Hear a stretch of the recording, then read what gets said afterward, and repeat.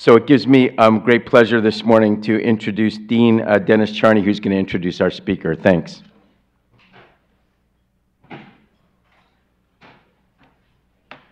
Thank you. It's a special honor and pleasure to welcome Dr. Eliseo Perez-Stable to Mount Sinai. For many reasons, but in particular, I look forward to learning because of his enormous expertise in minority health and health disparities. And that's an area that Mount Sinai is unequivocally committed to advancing, learning, and doing a better job. Dr. Perez-Stable is the director of the National Institute on Minority Health and Health Disparities at the National Institute of Health. He directs the Institute's $281 million budget that is designed to conduct research and enhance training, increase research capacity, and infrastructure development related to public education and dissemination programs, ultimately to improve minority health and reduce health disparities.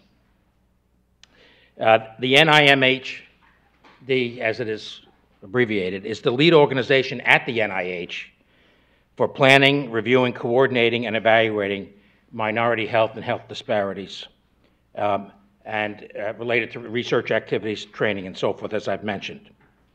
Dr. Perez-Stable's expertise spans a broad range of health disparities disciplines.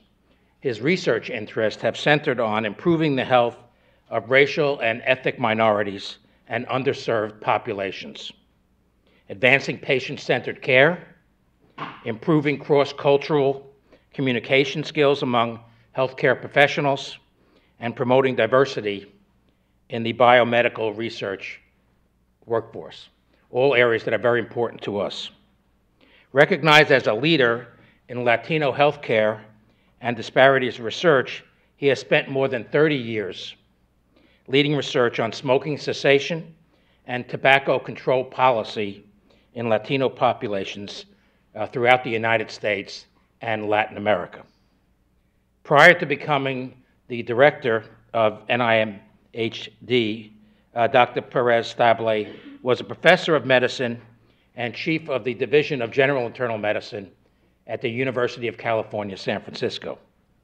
He had other major roles at UCSF, including directing the UCSF Center for Aging in Diverse Communities, which was funded by the National Institute of Aging. And he was also director of the UCSF Medical Effectiveness Research Center for Diverse Populations. He was elected to the National Academy of Medicine, which is the leading organization in the country for physicians and other researchers and policy leaders. And this organization, which many Mount Sinai faculty are members of, provides important advice to the United States government and other leading agencies in important areas related to biomedical research and care. So that's a very important honor that he has received. He's earned his BA in chemistry from the University of Miami, as well as his MD from the University of Miami School of Medicine, and he completed his primary care internal medicine residency at UCSF. Let's give a big welcome to Dr. Perez-Stable and welcome him to Mount Sinai.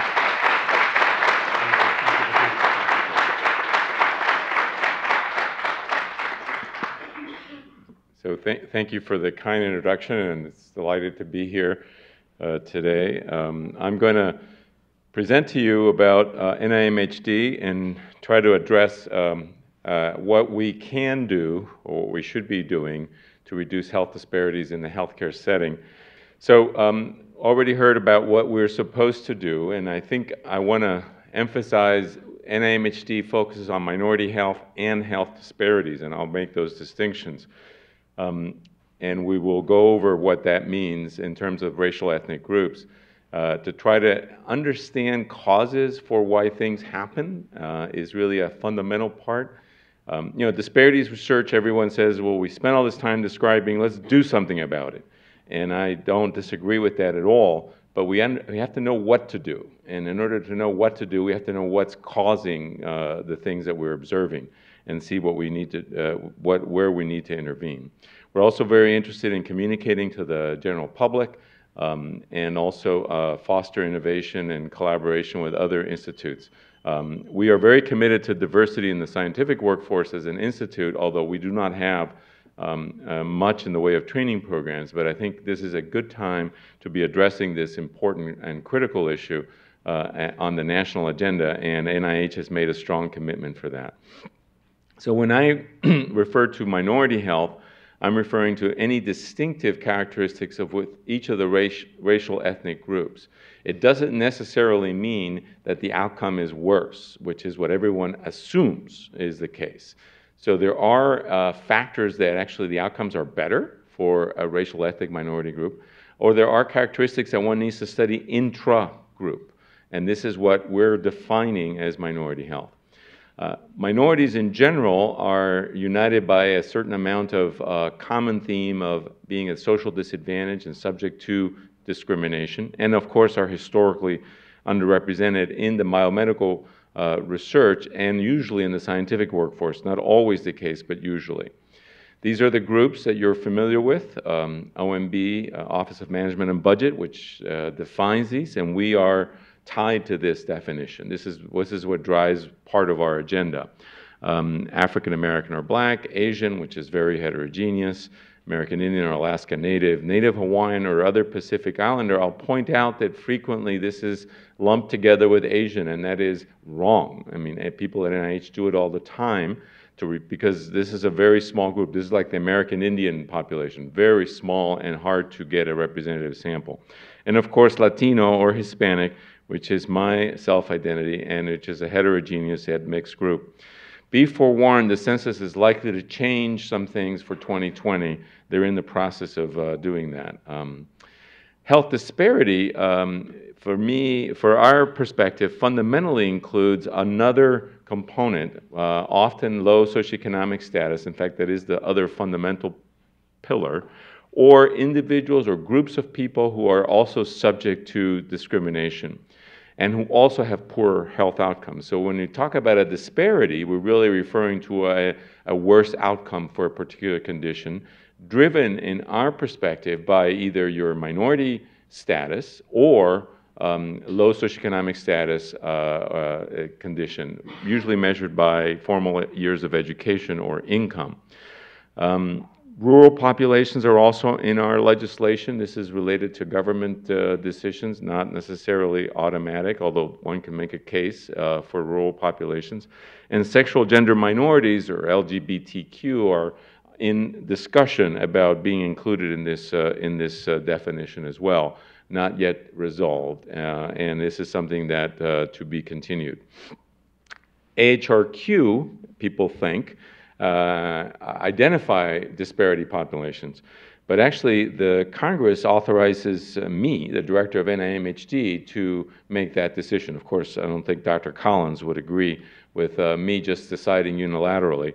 But be that as it may, the legislation says that I'm supposed to consult with the director of AHRQ in order to do this. AHRQ has been legislated to focus on priority populations. So they don't call them disparity populations. As you can see from this list, it includes almost everyone except white guys.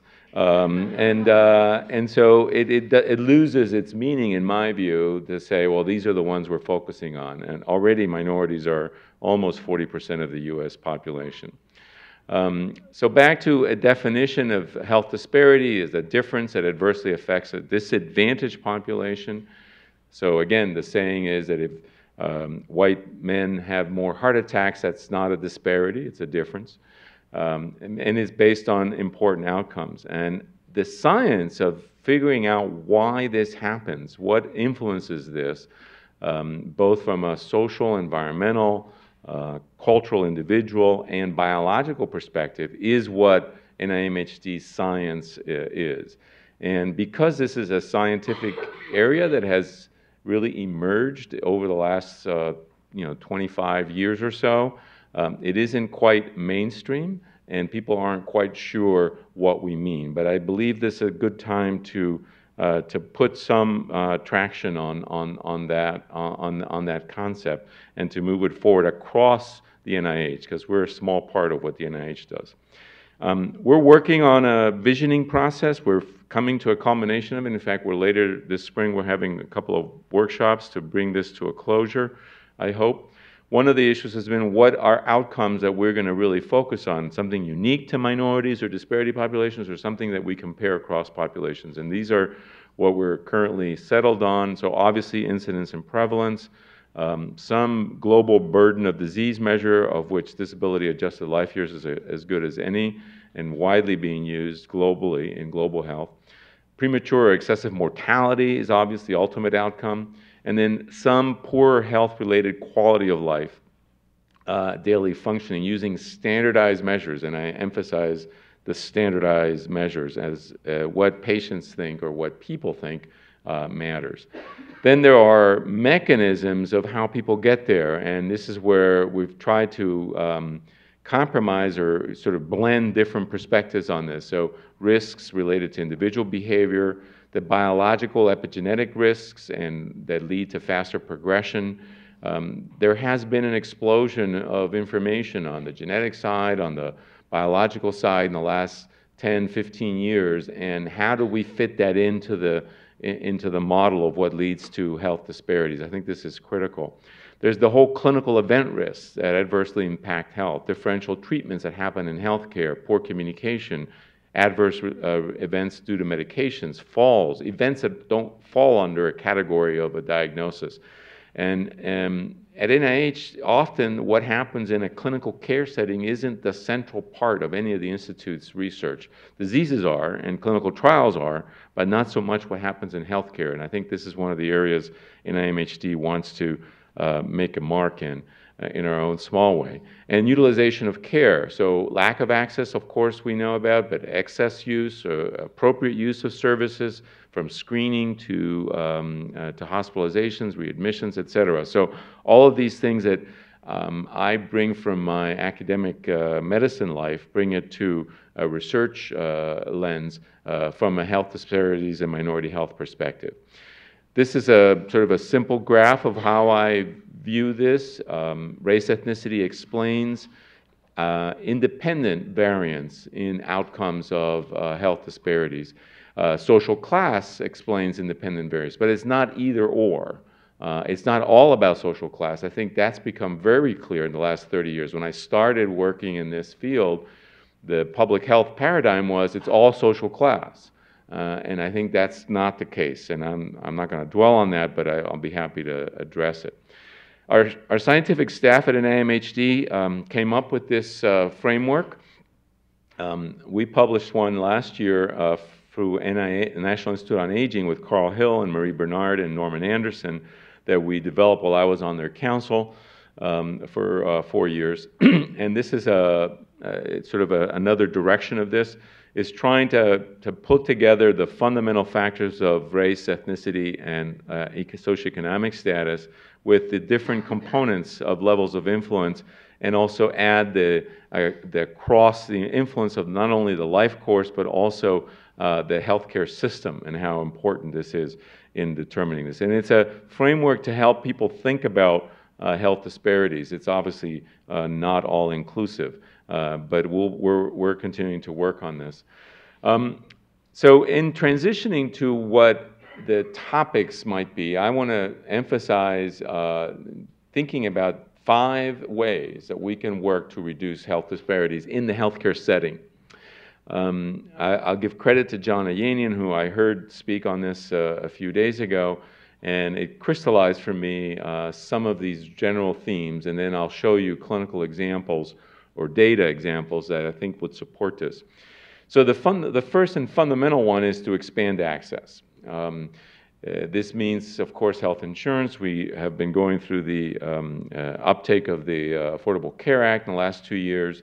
The uninsured rates have dropped by half. You are all familiar that the race-ethnic distribution of uninsured meant that 1 out of 3 Latinos in the U.S. were uninsured prior to the ACA implementation, and comparison, about 13% of whites were uninsured in the U.S. This is below the age of 65.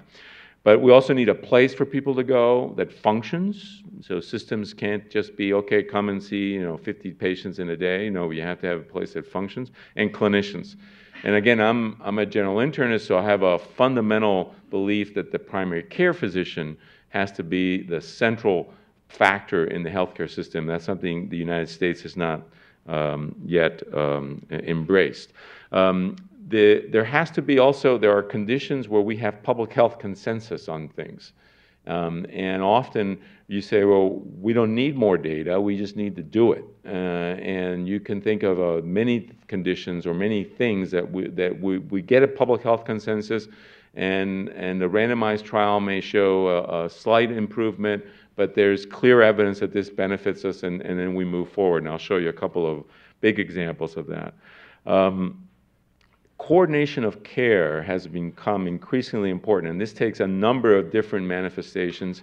The electronic medical record that we all love in clinical medicine, of course, provides the template to be able to do a lot of the things that 20 years ago we said, oh, we should do this. And so we're in sort of the painful first transition to electronic world, but there is a light at the end of the tunnel, proverbially, and I think that it's up to us and our colleagues in system science and in informatics to really make this work. It will come. It will just take time, and hopefully we'll see the fruits of it over time.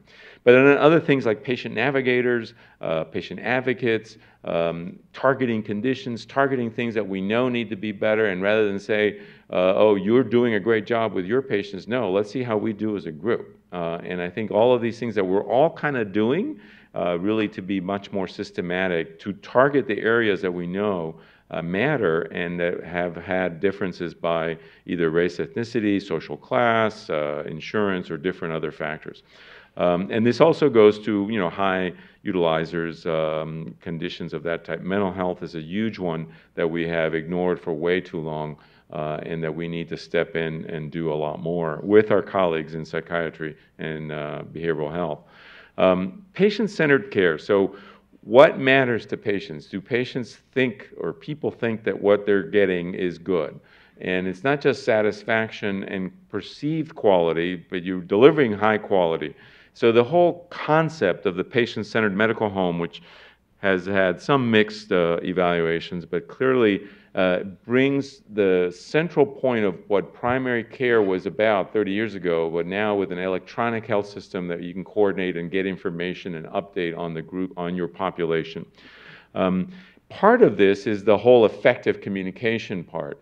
And I always would tell now students and residents in my experience as an educator at UCSF that was one of the hardest things in medicine, is to be an effective communicator. And everyone kind of looked at me like, oh, are you kidding? The hard thing is to know all the differential diagnosis. And the information explosion and ability to look things up at a fingertip, literally, really changed that. But you can't do that with communication. And it matters so much at every level, with peers, with staff, with patients, with families, and teaching that, and it really impacts outcomes. And under the rubric of cultural competence, I'll talk some about language access. And finally, there's the whole performance measurement. It is clear that if you measure something for a system and the results are not good, that the system will change. The example of what happened when JACO decided that, oh, every patient who had a heart attack needs to be on a beta blocker, and the rates went up, and the hospitals took care of it. It's 98%. Or people who had hospitalized with pneumonia needed to have an O2 saturation measured, and these things change. And this is performance measurement, whether there's money on the table or not. There is going to be more and more money on the table if the ACO model evolves in the direction that it is intended to evolve, and that depends on what happens later this year. ultimately, but clearly that matters. Or systems decide this is what we're going to do. It's not CMS paying us. We're just going to do it. And the best example of that are the large HMOs in Kaiser being a great example of that. So let me go through some examples of where these things matter. So this is a great example of 0 randomized trials on why we have lowered infant mortality systematically in the world over the last 150 years. No randomized trials, yet the obstetric package of whatever is done works. Nutrition, the population, better care for the mother. Yeah, and this is the U.S. And U.S. gets a lot of flack for having bad outcomes in infant mortality. We're 20-something in the world. But you can see that over the course of the 8 years here, things have been moving in the right direction, particularly for the Puerto Rican population and the African American population, which have the highest infant mortality and have been resistant to improvement. Notice that Latinos, despite low socioeconomic status, relatively speaking, have an infant mortality that's indistinguishable from that of whites. And that's true for Latino immigrants as well as Latinas who were born here. So this is part of the minority health concept that doesn't always lead to disparities. Childhood immunizations. This is data from the CDC. And the good story here is that they're all high. And you say, well, they're not 100. Well, it's hard to get 100% of anything, right? But they're into the 90s. We don't see dramatic differences. There are significant differences probably in some of these numbers between different race, ethnic groups. So when we get a public health consensus and we have some resources to do it, and you get a general agreement in the population, yes, we should do this, things can happen. Hepatitis B, which I don't show a slide of, is about 70% at birth. And again, no race ethnic differences in the United States. Switching to hypertension, this is data from NIMHD, and we know the rates, they're higher among African Americans, almost over 40% of adults. About 3/4 of people are now treated with medications, and a little over half are controlled, which is a lot better than it was when I was in medical school many years ago. Being Latino, being Black, being young or very old, being poor or having less than a college degree, all are significant risks for having uncontrolled blood pressure. So clearly social determinants are influencing this. Education, young people, maybe some of that may be appropriate, but we know that there's a disproportionate effect in younger African Americans, particularly men. And then having any insurance, visiting a doctor or a clinician, an unusual source of care lead to better control. So indirect evidence that primary care works, and having access does make a difference. Now, just to mention that hypertension is not equally affects all population. This is our very interesting results from the reasons for geographic and racial differences in stroke, where essentially the bottom line here in a prospective cohort study, 10 millimeter elevation of systolic blood pressure increased stroke risk by 8% in whites and 24% in Blacks. These are compelling information that we've kind of known about clinically for a long time, but now well established with hazards ratio that were significant at 2.38 for stage 1 hypertension, and particularly affects the middle age, the 45 to 64-year-old group. So it brings up questions about, well, maybe we should be treating everyone the same and just driving the blood pressure as low as they can tolerate, or maybe we should modify it. So these are important. In blood pressure control on a national level, in this slide, you can see that we have racial differences, as I highlighted before, being Black or Latino. And the Black group is the lighter blue color. I don't know if I have is there one of these little things here? Yeah, okay. So these are Blacks where you're under 50%. For Asian and Latino or Hispanic, you can see again, we're all under 50% for total for men and for women. And for whites, it's 55, 54, almost 60% in the case of women. So there are differences in blood pressure control. This is not broken down by race because I wasn't able to locate national data for this, but these are data on hypertension control by risks. And we do best in people who have the least to benefit, right? The average risk. Diabetics, chronic kidney disease, heart failure, any cardiovascular disease, or Framingham risk over 10%. More people are being treated, but control, percent not control is actually higher in those populations. Whether you accept or not the results of the recent trial that says more intensive therapy is needed, this is using the criteria of 140/90. Yes, this can be done. And in Northern California, Kaiser published a remarkably important paper in JAMA a couple years ago, their experience of how they got 80% of their patients controlled. And when you get to 80, you kind of hit a ceiling. To go from 80 to 90 in anything is really, you got to put in a lot more resources. But 80 is a good landmark. And what they did, they created a registry. We can check, we can do that.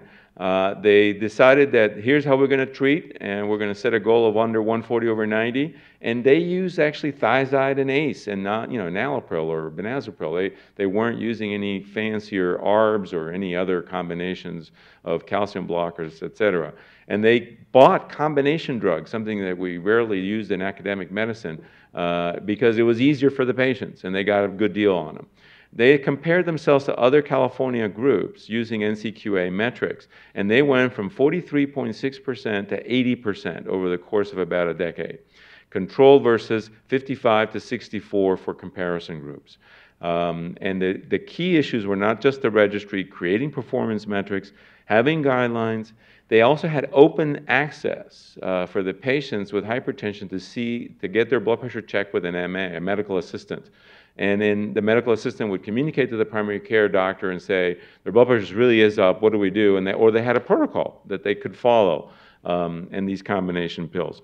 So I think this is a great example of how a system change can obliterate a disparity in a very diverse group of patients. There's a spectrum. Kaiser doesn't take care of the most poor, but this can be done in a county setting and a public setting.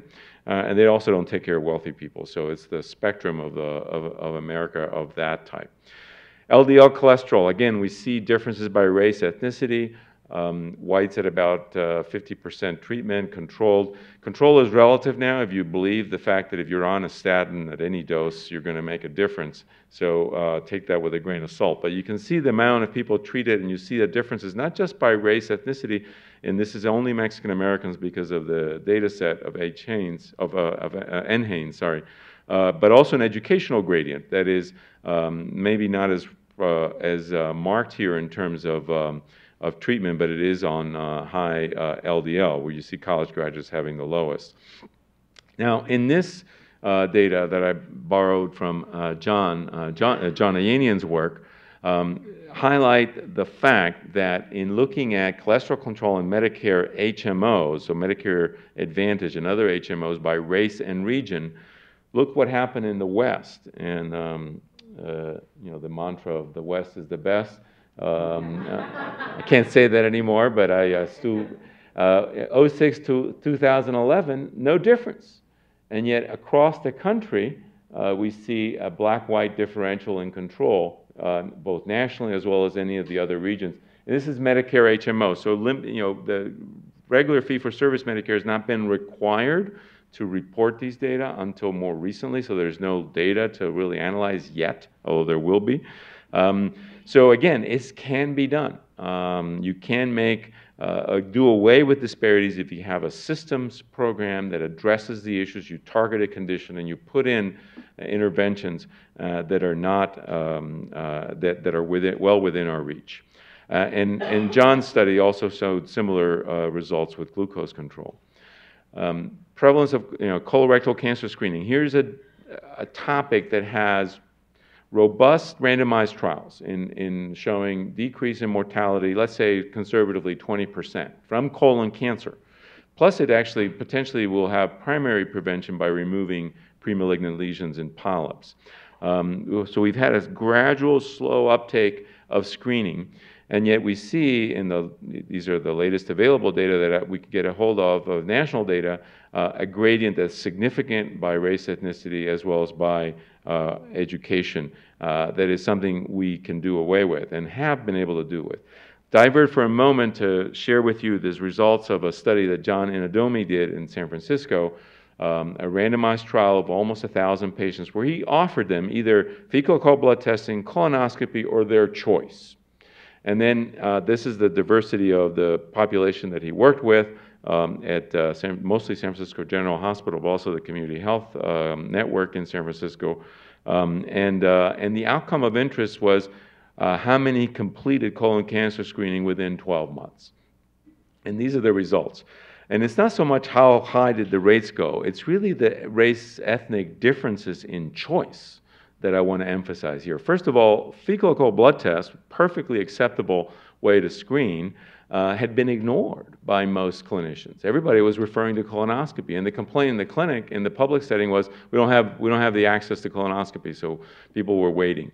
But it turns out that African Americans or Latinos and Asians preferred FOBT, and if you actually offered that, you randomized them to that, they were more likely to be screened. When we gave them a choice, they were also more likely to have it done with FOBT compared to colonoscopy. And so the whole idea that people by race, ethnicity, vary on their choice of screening when both are acceptable is one lesson. The second was we should do a lot more fecal occult blood testing, and we'll get our rates to go up across the board. In breast cancer, I think is another example of success. I know there are pockets of resistant groups that, the rates are 40%. And whatever you believe about mammography, it is here, and there's good evidence that it works. It's limited what it can do, but it works in terms of screening. And yet we see that, except for American Indian, Alaska Native population, the rates are over 80% screened in the last 2 years in the target age group of 50 to 74. This is a public health success, and it is because of the public health consensus based on good data, and that people really put effort in getting this out to the population. And even across education, there remains a gradient. It's not over, but it's not nearly the gap that we could have seen in the past. Again, in looking at some of John Ayanian's work related to Medicare HMOs and traditional Medicare, this illustrates how Medicare HMOs are much better at reducing the gap by race ethnicity than traditional Medicare. Not only are the rates higher, but that the gaps between by race ethnicity were much lower. And this is work he published a couple of years ago in the Journal of National Cancer Institute. At UCSF, we did some work with women of diverse groups and asked them about their screening and published this. This is all patients in clinics, both the UCSF general medicine and family medicine clinics, but also the San Francisco General, the community clinic, the public clinic. And the rates for mammography were really high. The rates for Pap tests were variable, and the colon cancer screening were much lower. This is done about 10 years ago, or a little less than 10 years ago. But we asked the women about perceived risk, and there were some interesting differences that highlight in their risk, and this is in the case of breast cancer. Almost half of the Chinese women that we asked, mostly Chinese, Asian group, said they had no risk. And so that's an interesting concept, that someone says, I have no risk, really saying that. And yet we also see that the Latina and African American women, a disproportionate number, felt they were at moderate or high or very high risk. And believe me, at most, there wasn't going to be, this level of, almost 40% of these women were going to be at the either Gale model or any other kind of model high risk. So what patients believe or think based on what they've learned versus what the real risk is a whole other topic, and particularly in preventive medicine that needs to be addressed. And this is where you get into the issue of communication. We have, I think, in the last 20 years or so, developed a sort of gold standard that shared decision-making is always the right thing to do. And I would challenge that that's necessarily the case. When you really look at prevention interventions, particularly cancer screening or immunizations, really the absolute risk that someone has is so tiny. If I said to you, you're going to need a colon cancer screening, and we do a colonoscopy for this, which nobody likes to hear about. And your risk of dying from colon cancer is about 5% in your lifetime, if you're about age 50, roughly. And if we do this test, you can lower it to 3%. Now, does that sound something that you could sell? Absolutely not. I think somebody even, will say, are you crazy? You want me to do that for that? That's no way. But that we know there's a consensus that this is an absolute benefit to doing this for the population and obviously. So I think in those considerations, you just say, we're recommending it, period. There's no reason to get into shared decision making. Now, if they say, well, I want to know the data, you have an epidemiologist patient, then you shift to plan B. I think a lot of people we talk a lot about health literacy, which is critical, but numeracy is an important skill that many people lack, including clinicians, some clinicians. And this absolute risk reduction is always what we need to focus on, and sometimes we can't because it just, pap smear screening is another one. I mean, it's 1 in 10,000 risk of cervical cancer. Average risk. So how do you communicate that level of risk to anyone? It's really hard to conceive that. So that's another component here.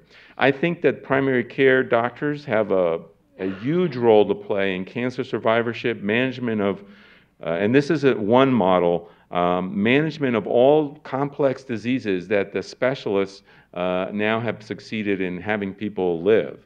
So all the transplant patients, this is maybe relevant to quaternary care, but no, not only. I mean, a lot of people getting kidney transplants, and it is a life-changing intervention. Cancer is also a big one. Lots of survivors. 5-year survival rates have gone up. We're going for the moonshot now. There's all these treatment side effects, the functional limitation, interpersonal disruption, quality of life gets disrupted. It's a chronic disease. Breast, prostate, and colon are chronic diseases, and the role here is not the oncologist.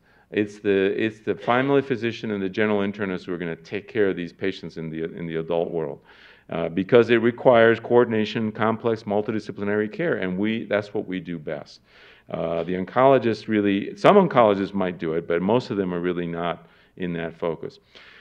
Indirect data where this matters. This is an analysis that a mentee of mine did from University of Nevada. She looked at linked SEER Medicare data and showed that lack of primary care visits mattered associated with increased mortality for Latinas and white women who already had been diagnosed with stage 1 or stage 2 breast cancer, and the follow-up period was a retrospective cohort over 10 years. And of course, not getting an annual mammogram was associated with this. So both of things that primary care doctors can do. So see the patient, make sure that they're getting screened. And where is their follow-up going to be in these patients who are technically cured of their stage 1, 2 breast cancers, and the reason they're dying from breast cancer is because they got a second primary. John, again, did this research in Northern California a number of years ago where he asked women about the overall perceived excellence or quality of their overall cancer care, and showed a difference in perceived quality that was most dramatic for Asians. It had the lowest perceived quality. Latinas were almost as low, and then white and blacks were better.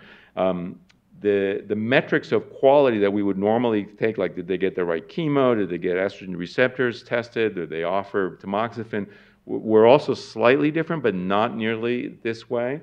And much of the difference that he found was a language factor, which I think is a critical one and one close to my area of interest. Let me kind of go through the rest more quickly. So smoking cessation is an area I'm very interested in. I think it's a pattern of minorities of being light intermittent smokers. Here again is a public health consensus. We've done policy changes, and we see smoking bans in U.S. households not uptake as much by African Americans, more by Latinos, as an effective way of getting people to quit that we as doctors can do. This is secondhand smoke exposure from national, again, from national data. Notice the progress from 1999 to 2008.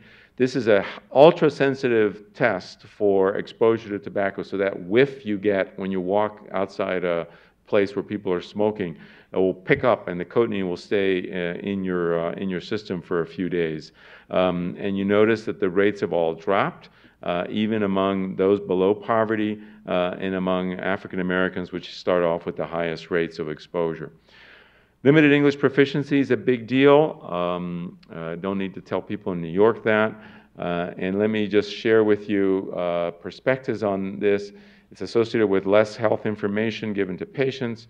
Effect on clinical outcome does vary, but there is a clear shortage of clinicians who speak other languages, and language discordance is quite common.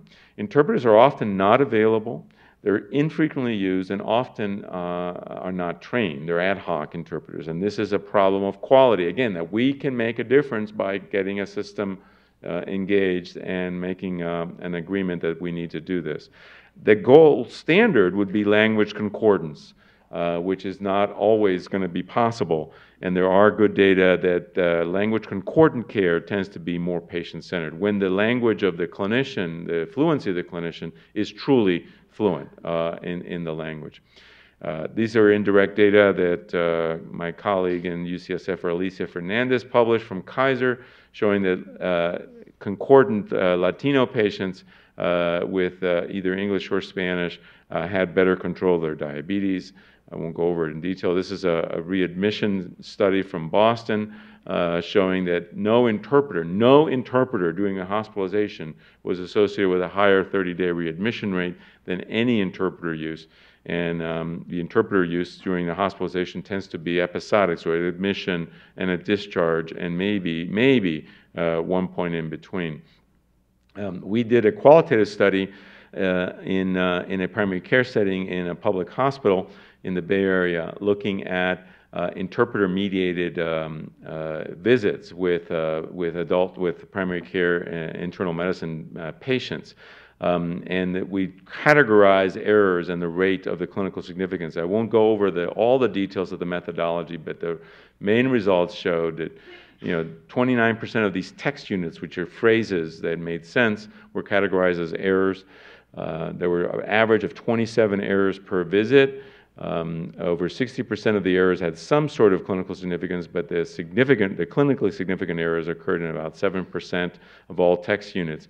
There was one example of the instructions to take acetaminophen were potentially going to lead to a toxic overdose in the way it was interpreted, and also a completely botched interpretation of chest pain with regards to the patient. That could be very significant in terms of cardiovascular disease. Video medical interpretation technology is really quite outstanding now. On a tablet, we've used it in our clinics. It works. It gives you the sense of the interpreter being there, and it's much more efficient use of the human resources for professional interpreters. In the hospital, the dual headphone is really the main thing that has made a difference. Hospital bandwidth often doesn't put up with the video as easily. But the bottom line is that professional interpreters should always be used whenever possible. It's really about quality. And systems need to make this commitment to do this and support it. It is a class standard title, whatever, 6, 7, that people should be able to get language accessible care, but yet there's no enforcement of this. And JACO has been threatening to do something about this. I wish they would, because then that would get everyone moving on this. The dual head telephones work well. It does mean a language service. It costs money. And if you see a limited English proficiency patient with an interpreter, you either take twice as long or do half as much, right? Because two people are talking for everything, right? Usually half as much gets done. And language skills of clinicians should be considered in these areas. It should be not only considered, but evaluated, tested. So you have to pass a test, certified, and then compensated in some way. Either you get more credit or RBU or whatever it is that your system is. And I was pleased to see that UCSF was getting there as I was leaving. So in terms of recognizing this is important. Actually, the biggest barrier in the end was dealing with the human resources in terms of union and the interpreters. But that I think they managed it. More data on diabetes, but I'm going to want to leave time for questions, so I'm going to flip through these diabetes slides quickly, show you the visits are pretty equal. We do see inferiority on a national level of glucose control and visits, driven, I suspect, primarily because the Latinos are uninsured and not for other reasons. This first slide here showed that what happens with Medicare is once you get Medicare, the differences drop dramatically, and the glucose control gets better. And we're aiming for just under 8 in these metrics. I'll skip these slides, which are not, and finish with just my last 2 slides about NIMHD. So back to policy at NIH. Inclusion of minorities in studies has been confused with minority health, and it is not. It is an issue of social justice and common sense. So if I run a clinical trial and I say I'm going to have 25% minorities, that has in the past counted as minority health research. But it is, I don't know, let's say diabetes prevention trials, great example. Wonderful trial, influential, 40% of the participants minorities. Important disease that leads to disparities, disproportionately affects Latinos and African Americans and Asians in the US. But it is not minority health. It was a clinical trial to see whether this intervention worked, and it works across the board. It's great that they had minorities, and then we can say that categorically. And this confusion has been present at NIH for the last 15 years. We're going to try and end that this year. The directors, I think, are on board with this. So it's a third category of topics, inclusion of minorities in trials. You could say a fourth one is the biomedical workforce diversity. We are involved in all of them, but it's not the science. I mean, you could do research on how to improve diversity. You can do research on how to improve minority participation in research. And those are different it is minority health research, but the inclusion is not. And I think this is something that we want to. Right now, the NIH report says that we spend $2.5 billion a year at NIH on minority health and health disparities research. I don't know if that's the right number or not. Most people think that's inflated. It may not be that inflated. We need to get the coding and the categorizations right in order to do that. And of course, the biomedical workforce diversity issue is huge. It's worse for scientists than it is for clinicians. Less than 5% of all NIH submitted grants are by Latino, African American, or American Indian principal investigators. And it doesn't look like it's getting any better, at least not in the short term. My last slide is to say what are new research areas that we're embarking on. These are all approved concepts.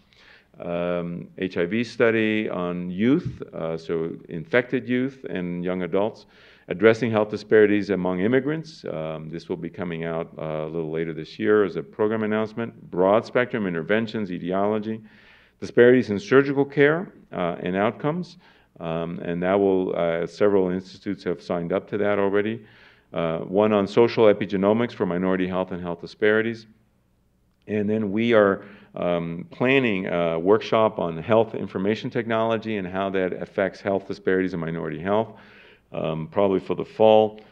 We're going to revisit the phenotype-genotype question of race in partnership with Genome. And the Health IT, the National Science Foundation, is already partnered with us, and we expect to have some partnership with ARC.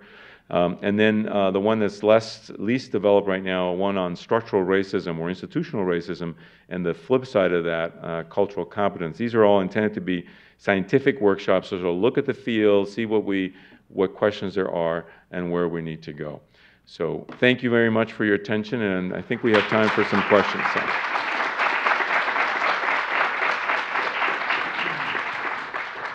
Thank you so much. Boy, you really have your work cut out for you. I mean, what a topic and what a field, and how much there is to be done. I think, you've done a really incredible job of sort of showing us the expanse of the various ways in which we can look at minority health and health disparities. We have plenty of time for questions. Do we have any that have come in online?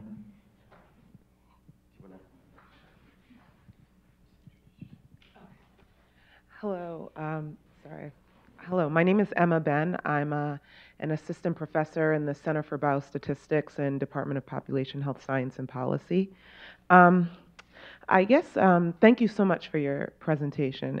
One of the questions I have is, you talked briefly in the beginning about this idea of identifying mechanisms and causes for these disparities. Mm-hmm. And I feel like from a statistical perspective, we kind of address that idea of kind of causes. We think that there has to be some methodological rigor by which we do that in terms of thinking about causal inference more mm-hmm. generally.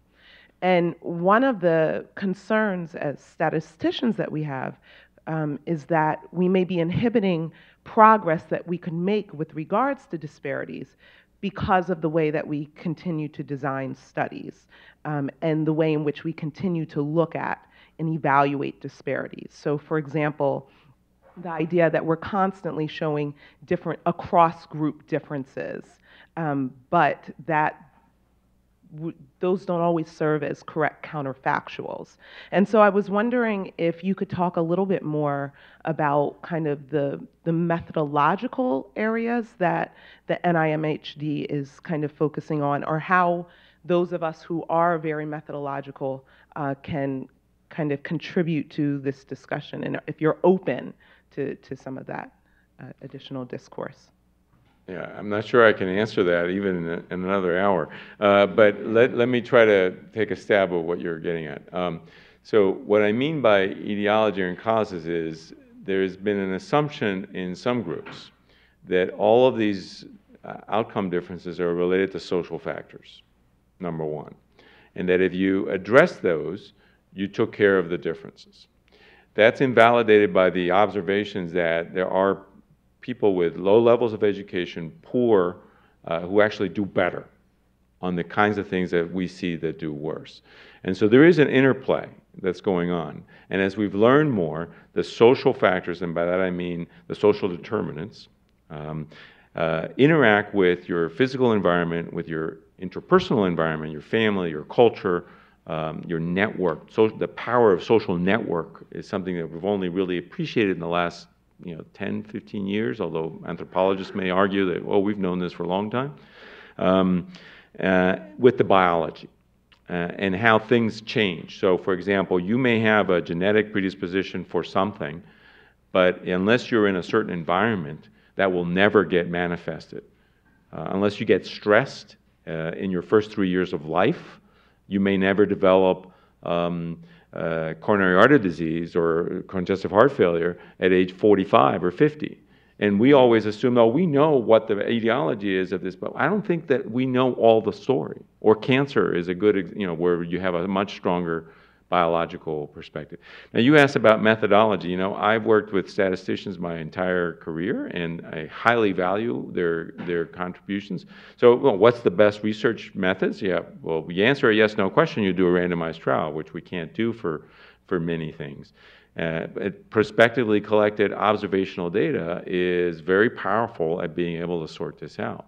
And one of the things, I'll put it in a brief plug-in, is the Precision Medicine Initiative that has been launched by the NIH, which has got a lot of buzz around the genomics and the omics and the biology of collection of data. But it's a tremendous, if it works, it's a tremendous research resource for the future. If we collect data in a standardized way on 1 million people and follow them over time, what we will learn about diabetes and depression and lupus and different chronic conditions of adults, and I think kids will be eventually engaged as well, will be tremendous. Independent of what we do in terms of the microbiome or the GWAS or the different biochemical markers that will be done and tested and looked at in subsamples or the whole sample as indicated. So I don't know if that gets at your question or not. I think there's a tremendous value in thinking about this field to have physicians, clinician scientists in the room with social scientists, with statisticians, and population scientists.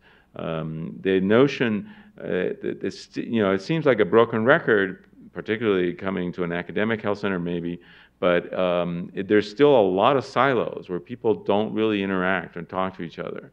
The behavioral social scientists are kind of on their own group, and they may have a lot of social scientists of different flavors, but they're still not, there's no clinician scientists involved. That's the biggest deficiency I think I see at NIH is clinician scientists and health services in that perspective that at an academic health center I was used to. So I just want to ask you a question myself. And one of the things that was really impressive in your presentation sort of fits in directly with work that we've been doing, which is trying to figure out how you actually can take those lines that are often in parallel where people are getting better over time, but the disparities don't go away, and kind of bringing them together. And a lot of the examples that you showed are really examples of where, whether it's Kaiser or somebody else, they actually explicitly put this on their agenda for something that they have to improve, right? And so they have these multimodal kind of interventions, and they actually can reduce or eliminate the disparities completely. So, but we're in a system that's so resource constrained that in a sense right now we're focused so much on outcomes, and one of the concerns we all have is with all of this call towards outcomes that people are actually going to shy away from taking care of the people who are most in need and who start out with sort of the worst statistics, because we're going to all be evaluated on what we can achieve in terms of these outcomes. So what do you see as sort of the role of research in maybe being able to sort of counter some of that? Right. Well, great point. I come from a philosophy that we don't do that. But you're right. The real world isn't that way, right? There is, I think, a current effort at the IOM to address some of these issues, and one of the suggestions has been that we risk adjust for social determinants in considering reimbursement. And I believe CMS is undergoing through some process where this is going to be considered and done. I think that there are ways to promote this within health systems. If one takes, for example, what does a health system really care about in terms of cost? They care about inappropriate hospitalizations or emergency room visits, because it's hard to get in the hospital unless you're really sick. They really care about readmission rates, because those do get reported, and those are something that they look at. So if you look and show and try to say, well, if you actually, one of the factors for readmission is that people weren't getting their prescriptions filled, or they didn't understand their discharge instructions because they didn't speak English, or their level of understanding of the complexity of what they needed to do was not great, and you put in some mechanism to address that, you are addressing disparities at the same time doing something that the system is interested in.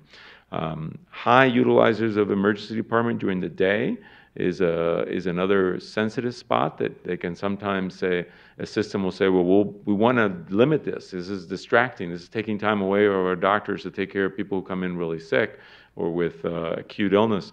And one way to do that is to make it more robust, to see them in an urgent care setting or in a primary care setting. And a way of decreasing disparities is often these are disenfranchised patients, as well as patients with chronic mental illness. And the failure of our healthcare system in mental health is just atrocious. And without addressing that, we won't get very far in some of these primary care and in healthcare system disparities. And that sort of cuts across the board. So if you have enough money, yeah, you can get mental health, or if you're willing to pay cash.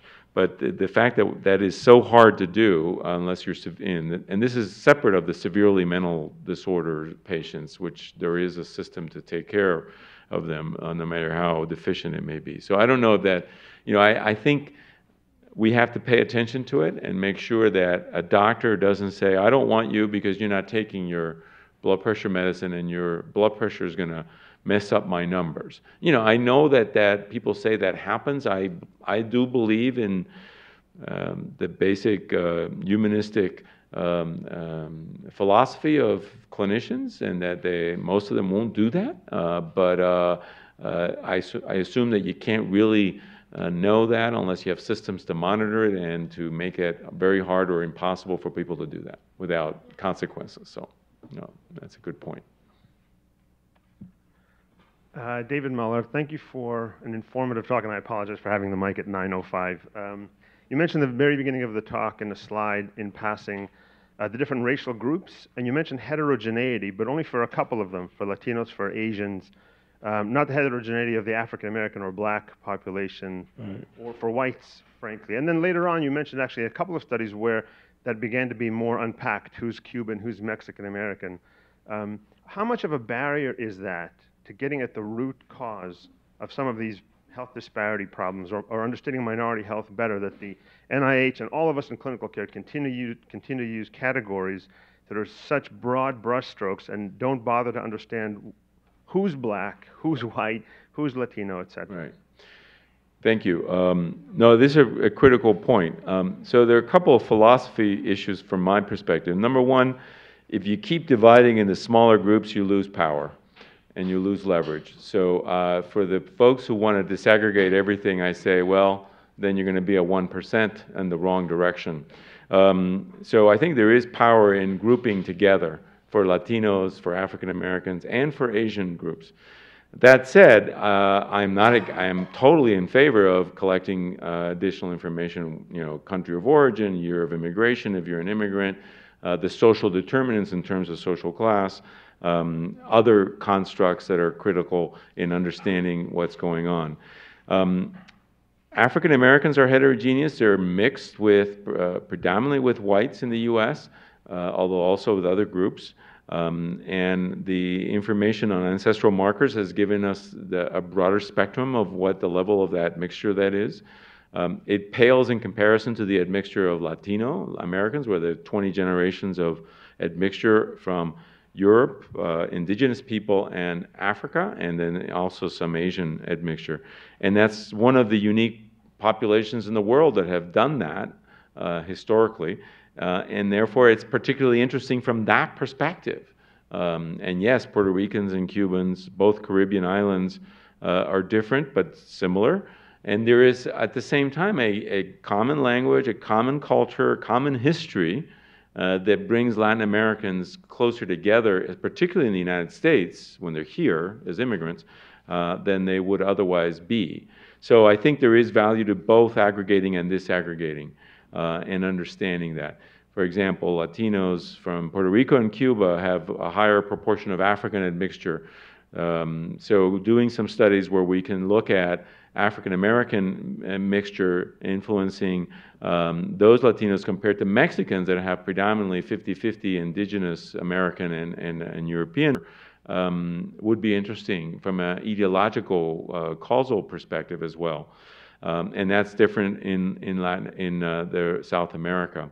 One example I'll give you is there is a gene that was identified by one of my colleagues at UCSF that is present in 15% of Latina women, predominantly Mexican, Central American background.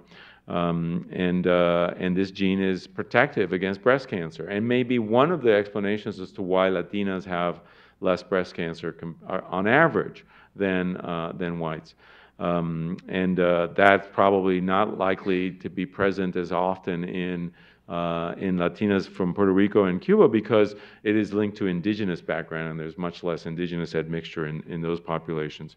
So I think all of this is interesting and important to look at from an ideological perspective. Asians have a huge issue with disaggregation, and they insist it's one of their banner topics from the Africa groups, and I think it's absolutely, important. There are 30 different languages. South Asians are included in Asian when they're actually also a very admixed population, of which East Asian is a tiny amount. They're really more white and African than anything else in India and Pakistan.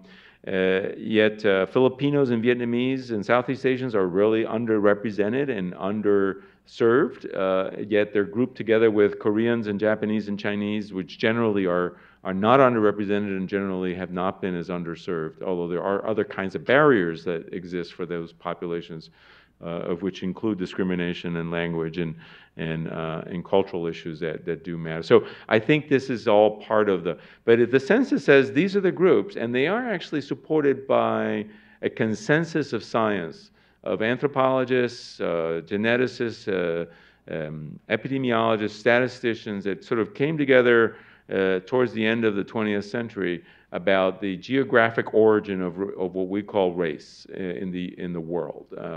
And those 5 categories have held up. They were just serendipity, I think, that the census got it right in that regards. And Latinos are truly admixed. And, like the Hawaiians, and Hawaii is a big admixture now, but it's a much more recent one. And India is actually probably 20,000 years, and nobody's really studied it to get at that topic. So I think there is value in keeping aggregate groups and looking at aggregation, because otherwise you get into sample size issue all the time. And then you get into small population methods, and people were saying, well, we don't really know, but there is we have to always be looking at different group differences within these race ethnic groups. So we're going to have to stop. I just want to make one last comment, and that is what a refreshing thing it is to have a primary care physician at the helm of such an important agency.